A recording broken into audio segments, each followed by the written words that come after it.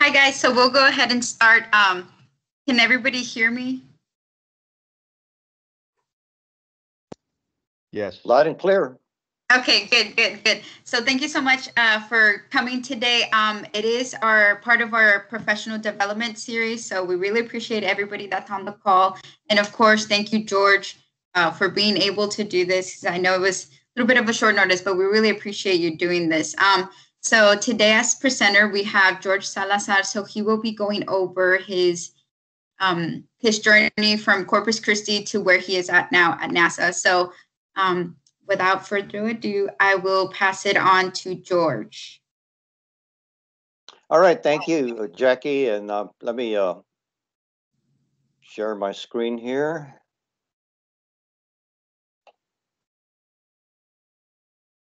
All right, can you see that? Yes. All right, excellent. All right, well, first of all, thank you, Jackie. Thank you, Litos Ola, for inviting me to speak to your group and, share my story. I know there's a lot of stories out there about, career development and, overcoming obstacles along the way. And I'm very happy and proud to share my story. So, what I'm going to be doing is talking a little bit about my background. I will be saying a few words about my schooling, and then I'll start jumping into my the NASA careers, and as well as the new direction that I'm taking as far as being part of NASA for 30 plus years now, and some final words. So let's begin with my background, and I want to say that everybody has a career path or life path, if you will, and for a lot of the people that I've known over the years, I have to say that going from point A to point B is typically not always, but a straight line, and maybe they deviate a little bit. Maybe there's a dead end here and there, but for the most part, they're able to reroute, so to speak, and recalculating, as the old GPSs used to say, and get back on track. I have to say, for the most part, my life path going from A to B looks something like this, with a bunch of dead ends and rerouting and going forward. But in the end, I was able to get to where I am right now, and I have to say, and I'll say a little more words about it later, is that I didn't think I would ever get to NASA, and so I remember seeing the Apollo landings and all that, and it was just a far dream for me coming from the Barrios of Corpus Christi. Speaking of which, let me just say a few words about where I'm from. And so Corpus Christi, they call it the sparkling city by the sea. There on the left-hand side, you see a aerial view of the T heads, as they call them, and then the L heads, where a lot of the boats are usually docked, and there's fishermen that come there and drop off their fish and sell them wholesale, if you will, to the public. Corpus Christi, for those of you who are not familiar, it's located about 200 miles south of here. It's pretty close to Brownsville, about a couple of hours from Brownsville and the Valley, which I do have a lot of family down in the Valley. And one big celebrity, I have to say, from Corpus Christi was Selena, that or the late Selena, that was murdered, and her life ended too early in her career, I think. So anyway, that's where Corpus Christi is at. So let's dig deeper into Corpus Christi and kind of home in on a little bit about me. So these are my grandparents on my dad's side. That's my grandfather on the left-hand side. Interesting enough, he was half Yaqui and half it was a mixture of Portuguese. That is my great granddad, or his dad, was part Portuguese and part Spaniard. But the mom, or my great grandmother, was full-blooded Yaqui. On the right-hand side is my grandmother, and she was part Spaniard. They had no formal education. My grandfather with my grandmother had 3 sons, and one was my dad. And here's a picture of my dad with my mom. This is up in Ohio. where they used to go in the summertime and pick fruit and pick vegetables. One of the funny stories about my dad saying about my mom is that my mom could outpick any man there in the picking fields. One man once told my dad, "You married a machine," because she was just nonstop and she'd just go go go. So I do have to say that that between my grandparents and my parents, that they instilled on me a work ethic, a very strong work ethic, as well as responsibility and having compassion.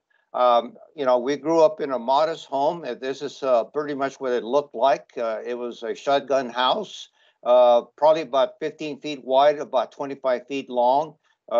Three rooms in there. There was a living room as you walked in. Then there was a bedroom and, and then a kitchen, and the restroom was outside. But it was a humble growing up in that area. And I do have to say that despite not having all the money in the world, so to speak, or being well off or whatever you want to call it, they did instill on me one philosophy that I have to say is reflected on this model, that no one has ever become poor from giving. And that was my mom and my dad and my grandparents. I mean, they gave what they could. Later, I'll talk about a donut shop and I'll say a few things about that. I have to say that from the Hispanic heritage standpoint, I call it the 4 Fs: fun, family, faith, and food.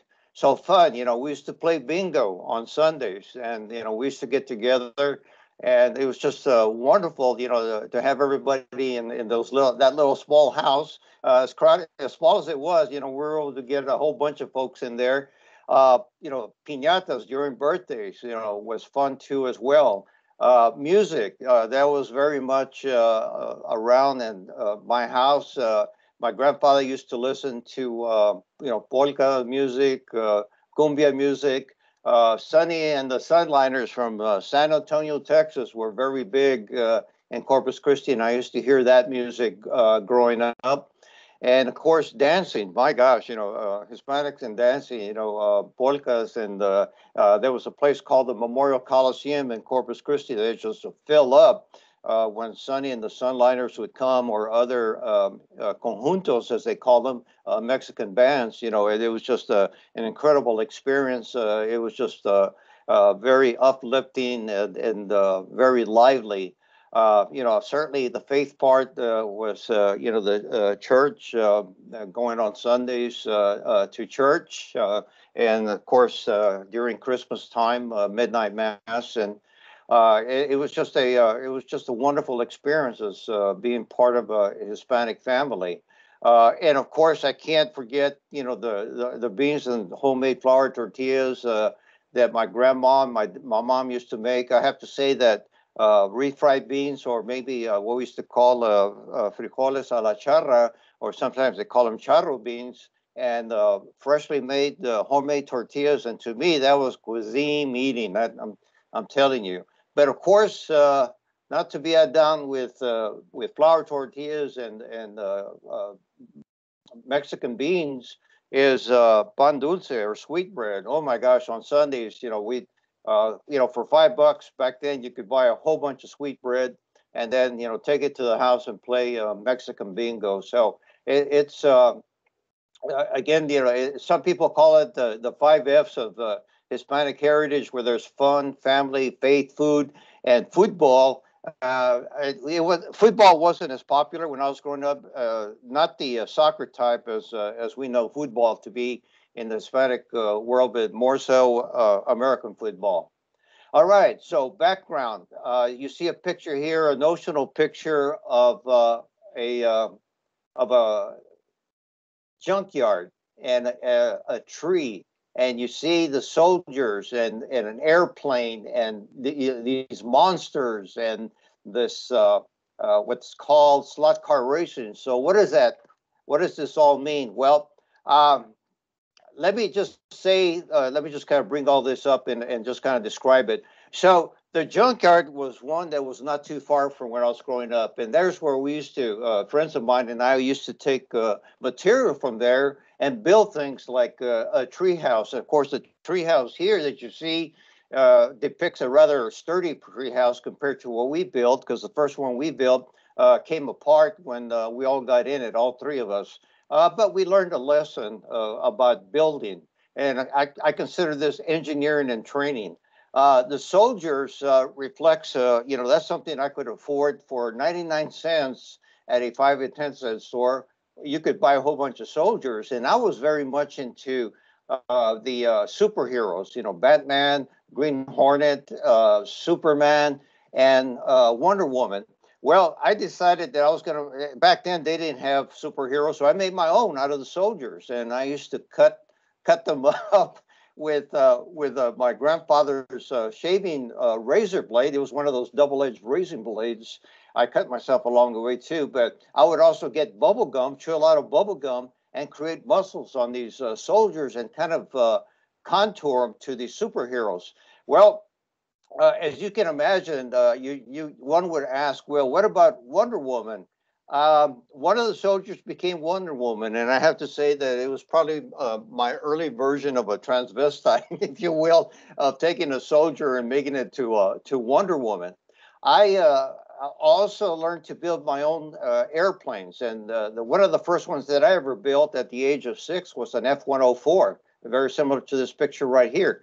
But I also got into building mummy. They had these monster kits that you could build models. And so I built the Mummy, the Wolfman, Frankenstein, and Dracula. Of course, the money was donated by my uncle, who saw that I love building models. And so he donated the money to, for me to build a lot of these. I have to say that it was troubling to my mom, because my mom would see me build the werewolf and Frankenstein, and I still remember her, would say, "Ay Dios," and she would make the sign of the cross, saying that I was probably possessed. But I just enjoyed that. The slot car racing, that was my during junior high school. I started to learn about electricity and controlling slot cars. I made my own motors. I rewind my own motors. And so I learned a few things about electricity, again, part of the engineering and training. So the donut maker at the age of 10, we finally got out of somewhat of the out of the ghetto, so to speak, when my dad had the opportunity to buy a donut shop that he had been working there for many years. And there was no such thing as an allowance. I had to work for my money. And so at the age of 10, he put me to work. And I first started used to clean the place up and what have you. But he said, if you want to make more money, you would learn how to make donuts. And so he would get a tomato wooden box, and so I could get up on top of the table high enough where I could make donuts. So at the age of 10, I was making donuts. There's a picture of me. I was the age of 15 where I was making donuts. To the left is a picture of my mom that I cut out.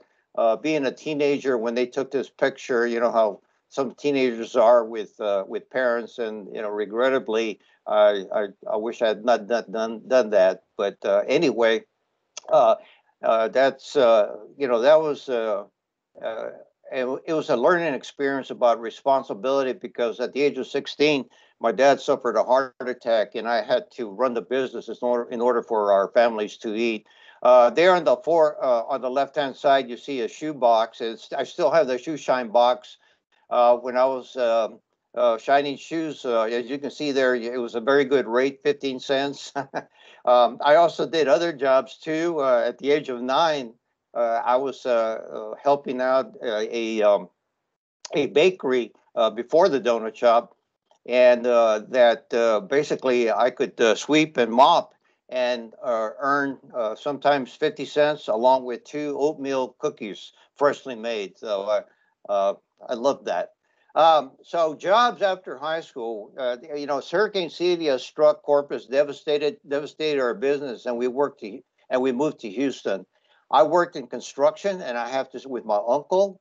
I have to say that I learned a lot about woodworking, and it actually helped me build a lot of things for my kids and for my family and for the house. I sold books door to door, and boy, did I find out quickly people did not want to be bothered on weekends with book salesmen.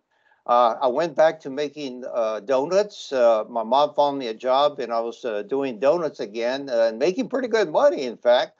I was working two donut shops here in Houston, one in North Houston, Roslyn, and the other one on the Southwest Freeway. But I also worked at Kmart part-time and in building materials.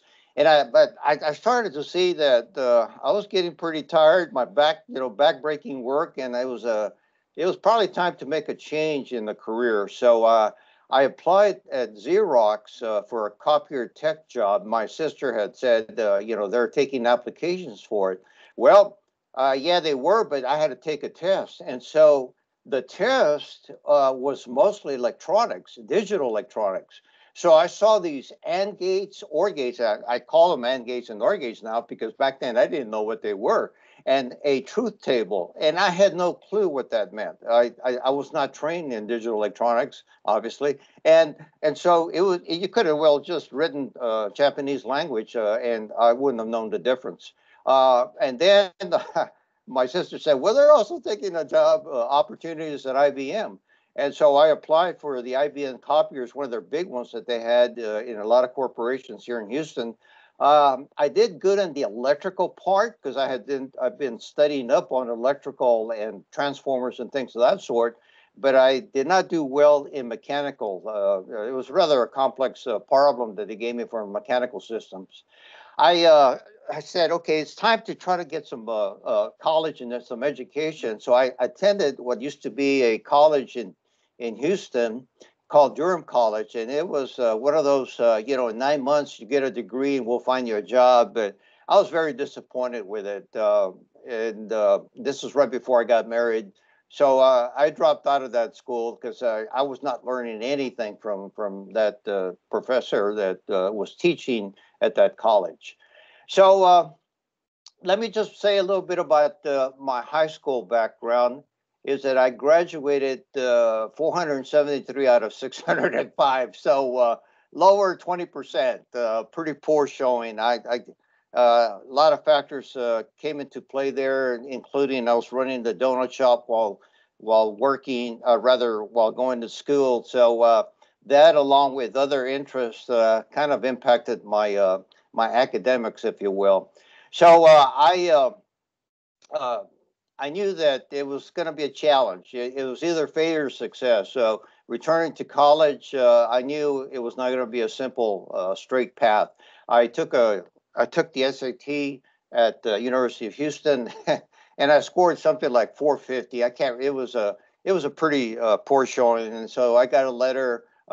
We wish you the best of luck, in your future endeavors and all that stuff. But I didn't let that stop me. I found a junior college at that time called North Harris County College, located just north of Intercontinental Airport, that accepted me on a probation basis. They said, okay, if you can do a B average or better first semester with 12 hours, we'll keep you. So I talked to counselors, and it looked like electronics was going to be the area for me. So I majored in electronics technology, and the first semester I scored an A, and they kept me. And within 2 years, I got my associate's in applied science. And so I transferred over to the University of Houston, first to the College of Technology. But I was kind of disappointed that I didn't feel challenged enough. And so I joined an organization at that time called the Mexican American Engineering Society. Now it's called the Society of Mexican Engineers and Scientists. And they said, well, look, if you're not you don't feel like you're being challenged, then why don't you switch over to engineering? So I did, but the part that kind of puzzled me or kind of made me a little bit leery was that I was learning that a lot of folks in engineering were transferring over to technology because it was a lot easier, and here I was going in the opposite direction. And challenge, it was a challenge. Hold on to your, hold on to dear life because I had to, take all the calculus and advanced mathematics and what have you. I do have to say that some of the work that I did in electronics that I'll mention later helped me in kind of establishing a rapport with some of the professors because I knew a lot about laboratory instrumentation associated with electronics troubleshooting. So I got my degree in electrical engineering from the University of Houston. There's a picture of me with my first daughter, Patricia. She was born the last semester, and boy, that was a challenge because she was every 2 hours waking up, feeding, and what have you. And I have to say that somehow I made it the last semester. I took two of the hardest electrical engineering classes that last, rather three of the hardest electrical engineering classes and an elective, but I made it somehow. Fast forward 21 years later, I got my master's in systems engineering from SMU. There you see a picture of my daughter Patricia that I'm holding as an with my bachelor's on my right hand side, your left, and then Vicky on the left hand side or your right. Tricia is she's both of them are well accomplished folks. Excellent careers they chose. Tricia chose nursing. She's got a master's in nursing. Vicky got a bachelor's and in the area of construction and management and interior design, kind of a multi degree. And she's now a project manager at DPR Construction in Austin, Texas. Very proud of them. So let me talk about the electronics experience at NASA and going to NASA and how my experience helped me with NASA. So while going to university, I found a job at Canon Calculators because I had an associate's of applied science and electronics technology. They took me there, and I was under a Japanese lead technician by the name of Hoshino. We call him Andy. And, he noticed that I was using my probes, a multimeter probe that you see there, using both hands. And he said, that's no way to check a transistor or check a circuit. You need to use chopstick method. And I had no clue what he was talking about. And then he showed me. So he showed me how to use the probes as chopsticks. So that way I could free up my hand to check a transistor or hold a circuit board and do trace analysis using chopstick methods. On weekends, my wife and I used to go to the Chinese restaurants, and I would practice picking up peas or grains of rice, to get more dexterous in the chopstick method. Interesting enough, I've shared this method with university students now, and I understand that some of the students use that method or have been using that method in their labs. I wanted to get a co-op job because I had learned from some professionals that came and talked to the university students that if you don't have a very good GPA, that work experience sometimes compensates for that.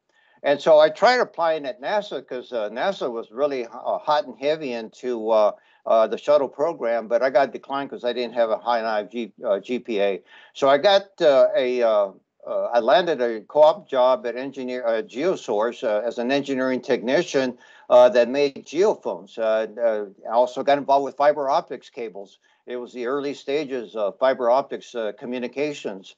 Assembly line robotics. I got to work with some engineers on developing robotics systems for the assembly line to streamline the assembly line, and data acquisition, as well as how all these sensors, which in some cases there are as many as 2,500 sensors on a distribution line coming into a what they call the big stomper, which was a remote vehicle that acquired data for geophysicists to analyze what's under the ground. So NASA came. And as part of NASA interviews, I also interviewed with other companies. And interesting enough, I got further interviews along with NASA. I didn't expect that.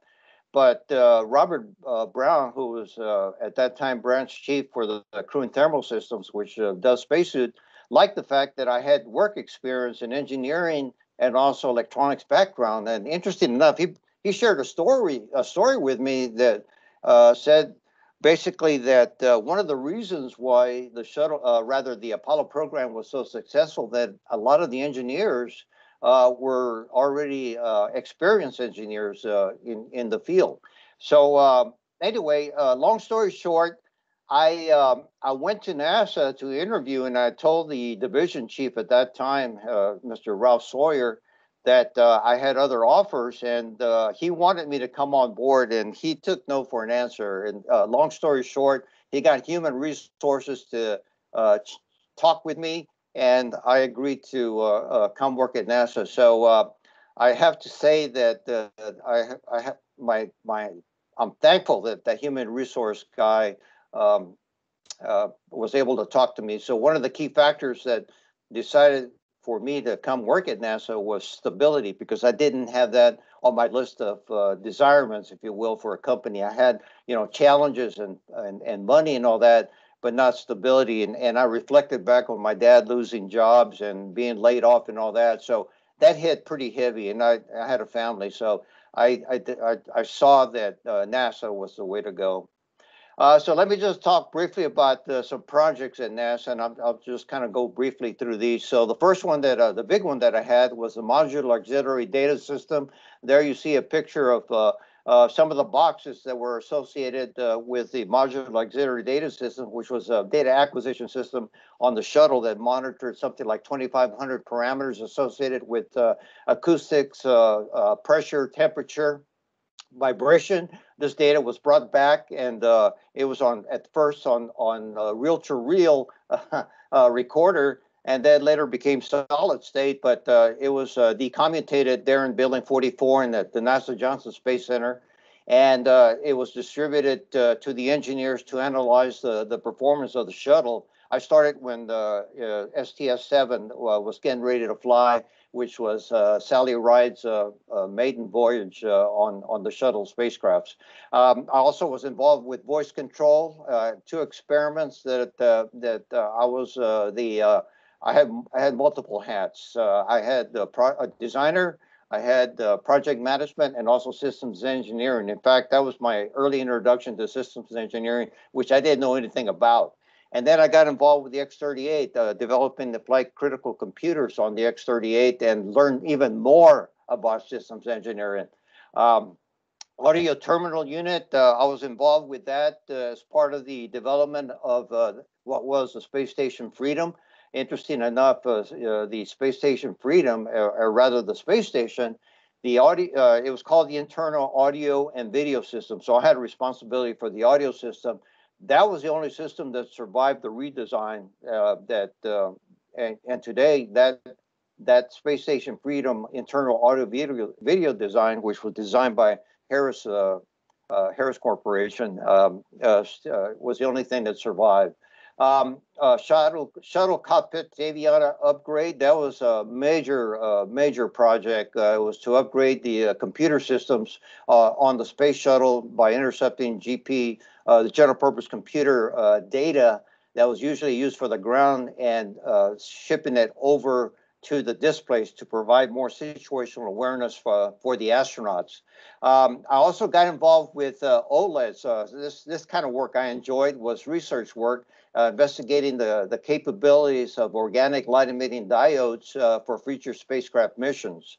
Right now, I'm currently the subsystem manager for the commercial crew, and SpaceX is one of them that I've been involved with. The display, what's called the control panel, was one of the major activities that I was involved with SpaceX, and I was very proud and happy to see that it was a successful flight of Demo 2, and it was the first ever touchscreen ever used for command and control of a spacecraft. I'm also involved with the Starliner, which is the Boeing spacecraft system. And most recently, I'm also getting involved with the Humor Lander system in displays and controls. Additional contributions, I am also one of the founding members of the Hispanic Employee Resource Group at Johnson Space Center, called HERG. But also, this was a weird one, I'm also one of the founding members of the Human Systems Integration Employee Resource Group, which is the only technical resource group at the Johnson Space Center. But the the attempt here was to try to infuse into the engineering community, an awareness and understanding that when one is developing systems for humans, that you've got to factor the human at the equal level as hardware and software. You can have the best hardware, you can have the best software, but if the human cannot operate the system or gets confused and makes the wrong operation move, if you will, that causes a catastrophic event, heaven forbid, then the system as a whole has failed. And so we created splinter groups, and one of the groups that came off of the employee resource group was developing what we call the human systems integration domains. All these domains, human factors engineering, safety, training, habitability and environment, maintainability and supportability, and operations resources, all factor the human element into the design of the systems, where we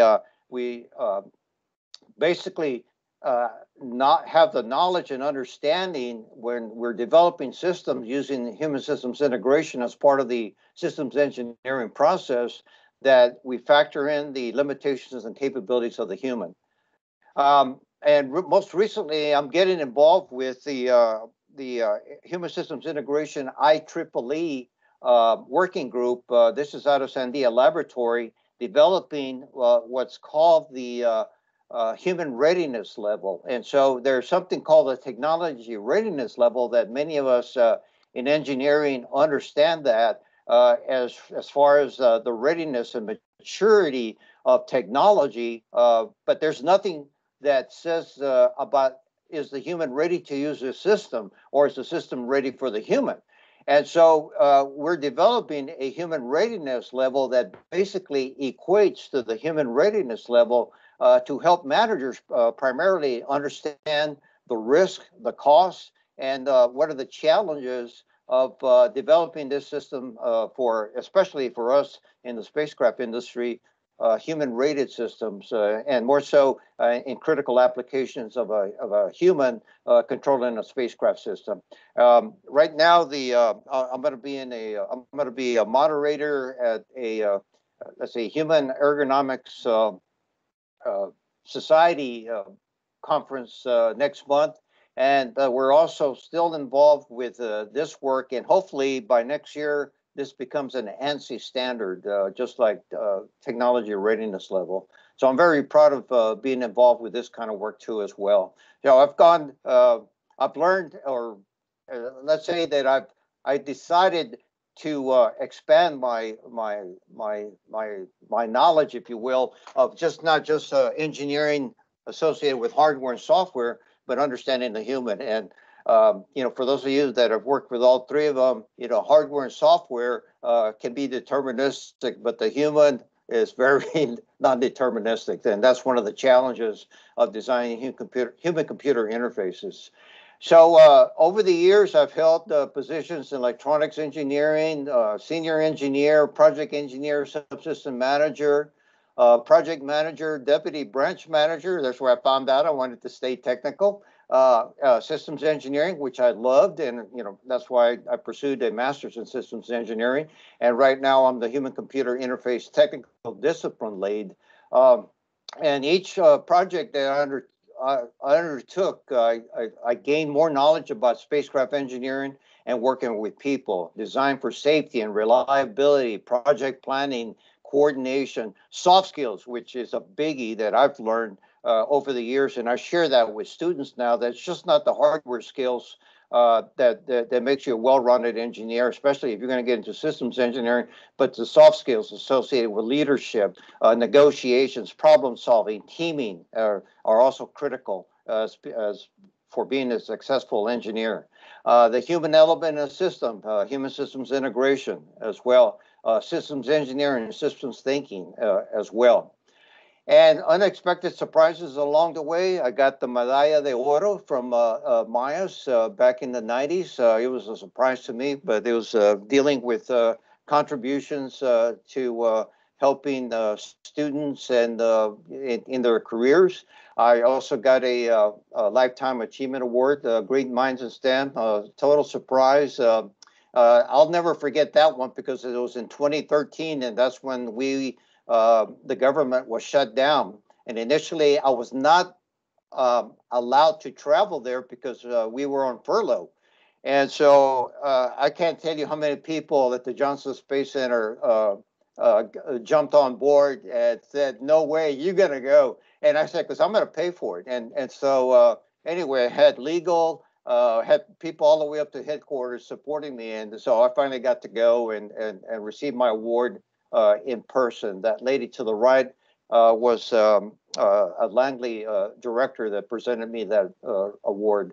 I recently got the John F. Kennedy Astronautics Award. I'm just humbled, to have my name along with Carl Sagan, Buzz Aldrin, and just a whole bunch of folks that received that award. So it's just very humbling to have received that. And one of my favorites, I got 4 patents along the way. And John Young was when he was the presenter of these patents. This was for the reconfigurable fuzzy cell. And so John Young presented it to me, and I go, "Oh my gosh," I was kind of in a little bit of shock because here's the man that was in a Gemini program. He flew in Gemini, one of the 12 astronauts that walked on the moon for the Apollo program, and as well as flying the shuttle. And presenting this award was like, oh my gosh, give me a slap. I must be dreaming, but it's one of the most memorable moments of my career. And so let me just say a few words about a new direction, because I've found that all this knowledge over the years and giving back to students has been rewarding and beneficial. So I kind of kicked it up a few notches over the last several years. And I've been involved with the Texas Space Grant Design Challenge. This is an opportunity for university students to take on projects that the NASA Johnson Space Center provides. And I've been the lead for that effort in gathering design problems for university students in Texas that are part of the Texas Space Grant Consortium, and taking on challenges like, for example, I have one in machine learning interfaces. There's one on the private cloud and wireless Internet of Things by a colleague of mine, Chatwin Lonson. And there's one, interesting enough, from Lidos, Tony Clark, who's a fellow in lighting. And she and I have one called Luminous Navigation Markers for Lunar Surfaces. So when these students take on these projects, I tell them, you guys are going to learn systems engineering.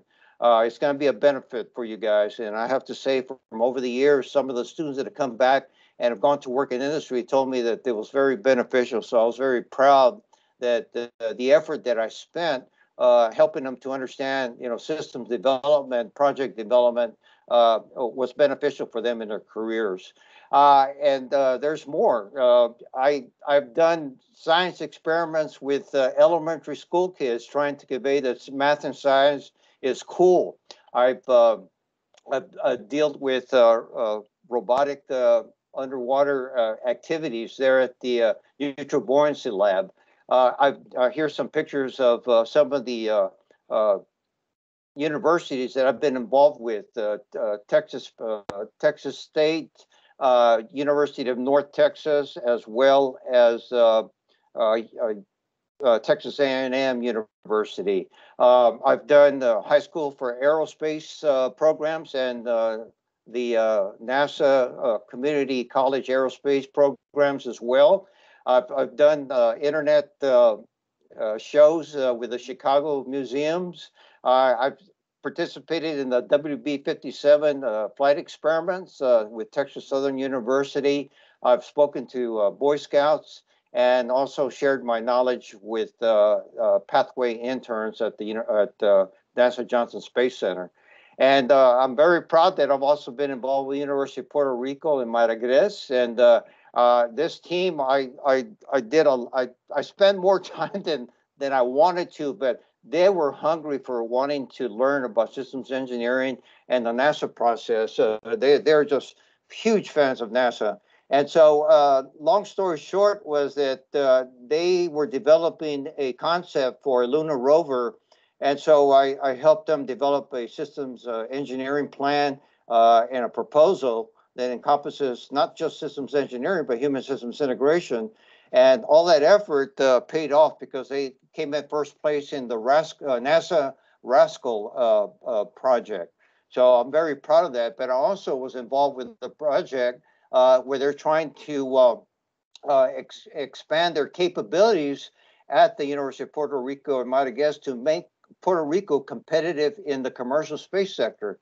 So they were developing a liquid fuel rocket. And though I'm not a propulsion guy, I understand, systems development. And so I was helping them develop the systems engineering approach for developing that rocket. And it's just not here in the United States, but I've been involved with foreign students as well from India. There's numerous pictures here that you see students that have attended webinars that I've given, helping them to understand, I guess, what it takes to work at NASA, systems engineering at NASA. There's this lady on the lower right-hand corner. She's from India. At 17, she approached me that she wanted to come work for NASA. And it's a long story. And I told her it's going to be a long story. It's going to be a long haul for you to come work at NASA. But she says, I don't care. So just give me the recipe. So I told her, you're going to have to graduate with a bachelor's, come to the United States, get a master's, and then pursue a PhD, but find a professor that's doing work at NASA. Well, fast forward almost 6 years now. She's I think she's in Pasadena, California now. She's pursuing her PhD in computer science and human-computer interfaces associated with AI and machine learning. And she's currently looking for a professor and she thinks she's found one that's doing work at JPL. So hats off to her for that that long road getting there. And webinars, I've done numerous ones. I've done some in Africa, again India. I've done Australia, Bangladesh most recently as well. It's just amazing. I'm considered a star, if you will, but I'm very humbled by that. But I'm just trying to share knowledge and help students. If I can do it all over the world, I think my parents and my grandparents would be very proud to have seen where I've come from and where I am right now, sharing knowledge. And so I'm very thankful for my upbringing that helps me do this kind of work. Final words. This is one that I remember a branch chief telling me that don't be so busy making a living that you forget to make a life, and that's so true. Money and power is not everything. I love doing these outreach and seeing the sparkle in the students' eyes when they learn something new, or helping students prepare them for careers in engineering. Practice gratitude daily. If I tell students, if you don't know the name of the janitor in your building, there's something wrong here, because even the janitor, as a story was conveyed to me one time, is part of is a team. So if you think about it, it's the janitor that keeps your room clean, keeps the bathrooms clean. That makes for a nice working environment. So I've always gone and come to learn the names of every janitor in my building, starting with Mona Gonzalez back when I first started in Building 44. In fact, there was only 3 Hispanics in Building 44. There was Mona, myself, and a contractor that worked for Lockheed at that time by the name of James Villarreal. Give back, become a mentor, do outreach, help those left behind. I share this with university students as well. Once you go out there, give back. Try doing what I'm trying to do, is to help somebody else. Reach back, put your hand and bring somebody that's struggling. As I was struggling, and I'm helping people that are struggling become successful. Get out of your comfort zone. You may find a new beginning. That's something that I've learned over the years, and that's why I got into human systems integration. Some of my colleagues say, why did you get into that human touchy-feely stuff? But it's important. It's important for my job, and it's important to understand that. And another thing that I've shared with students, that if you haven't learned something that day, you need to reassess yourself, because we should be learning something. There's too much to learn in a lifetime. So if you can learn something each day, I think you will benefit. And grades don't measure how successful you are. I can't tell you how many students have listened to my story, and I tell them that I wasn't a straight A student. I wasn't, summa cum laude and tau beta pi and all that kind of stuff. But what does work is perseverance and your ability to take what you have learned and adapt, innovate, and that will help you become successful. I've known a couple of that were very good in school with book learning, but not very good with real world problems. In the best functioning teams, you can't tell who's wearing a badge, and I have to say that that's something that just came natural to me when I was working at NASA. Is that when I was working with contractors, there was no NASA or Lockheed or CSI at the time, and other these contractors. It was just a team that we all had the same objective, and that's to have a successful project. And then the best tools for creativity, I'm told this by elementary school students, and sometimes middle and high school from foreign countries, say, what tools do you use, for creativity and come up with all these wonderful ideas? And I tell them, I said, paper, pencil, your brain, and a quiet environment, and that's all it is. So I want to thank again Litos and Ola for inviting me to share my story as part of Hispanic Heritage Month. And that concludes my presentation. And let me stop sharing. Okay.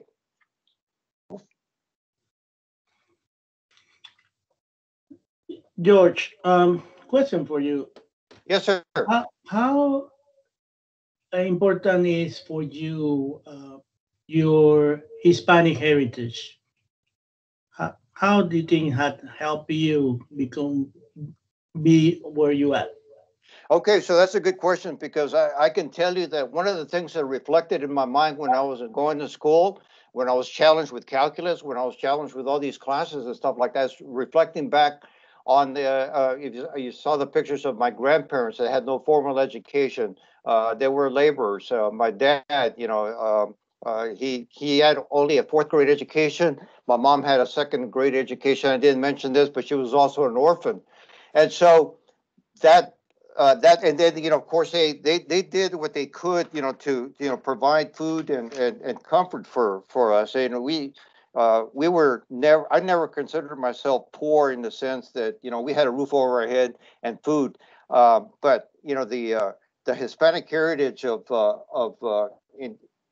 family, of work ethic, of responsibility, of compassion, these things that came as part of the heritage of my family that was imparted on me, helped me, I think, to a great degree, help overcome some of the challenges I had. And just not at the university, but also at work. I had some very challenging projects that I undertook, and some of them I was learning at the seat of my pants, and it was sink or swim. And so, again, just reflecting back on where I came from and who my family is was a very uplifting and beneficial thing for me.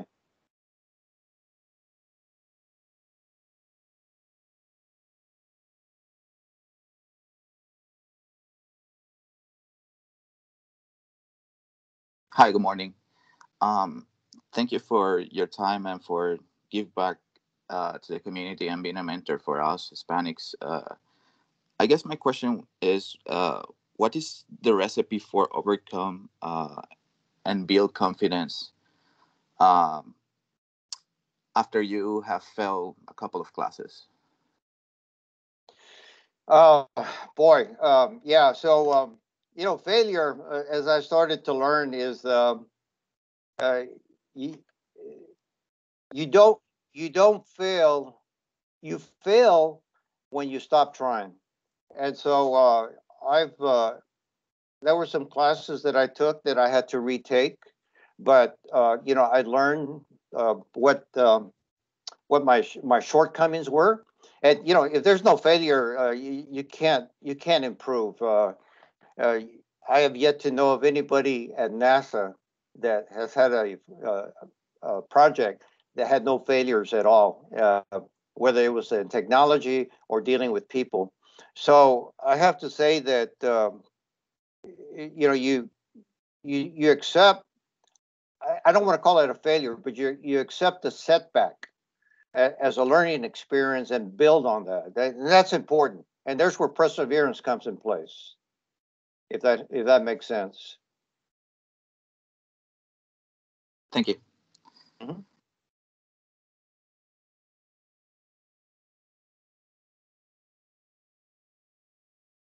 George, thank you very much. We've been friends for a long time, did a lot of work together. Yeah. It's a pleasure to hear of your history. I look forward to seeing you in person one of these days. Okay. All right. That was very interesting. Thank you very much. Well, thank you.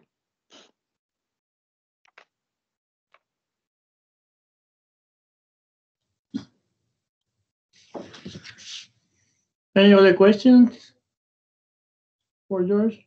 George, I can tell you this is one of the best presentation I ever been part of. Your life, your dedication, your experience is something that really for Hispanic, for people who, anyone who have had right now worked hard, and there's a few people that are listening right now that they can learn from you.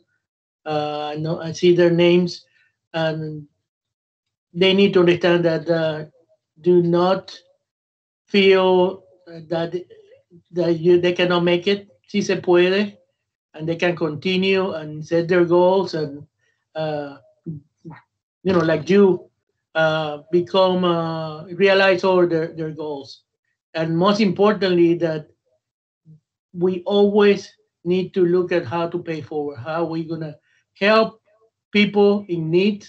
There's always someone out there that is in a worse situation than us, and we need to realize how much we have, and our family, and Ola wants to give you and present you. We're gonna send you. I know you can see my screen. Let me present that real quick for all to see.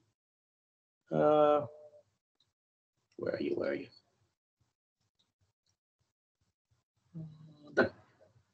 We have Pedro, the engineer, is our award, and I hope you can see it right now. Yes, I can. We will send you one. The person who's in charge of that right now, he's in a meeting. Everybody who works at NASA knows meeting are us, right? She's right now attending a meeting, but this is a replica of what we're gonna send you soon. And again, thank you for your time, and most importantly, thank you for all what you do for the community. Well, thank you. It's my honor to have been a guest, and thank you for inviting me to be a speaker.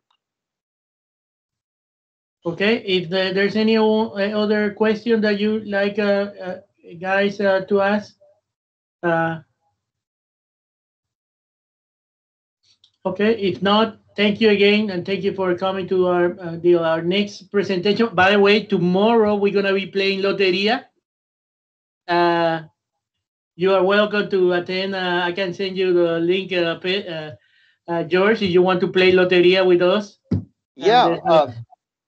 I'll send you the link. It's gonna be like this. We had the cards and everything. As a matter of fact, I have it around here, and we'll play an hour Loteria during noontime, something like that. And then next week we'll bring our next speaker is Jose Hernandez, next astronaut. He also is going to talk about his experience as a Hispanic coming from the farms in California, to become an astronaut. Thanks again, and keep following us on our websites. All right. Thank you. Wait, not yet. Oh, yeah. It's too late. He's gone. Thank you.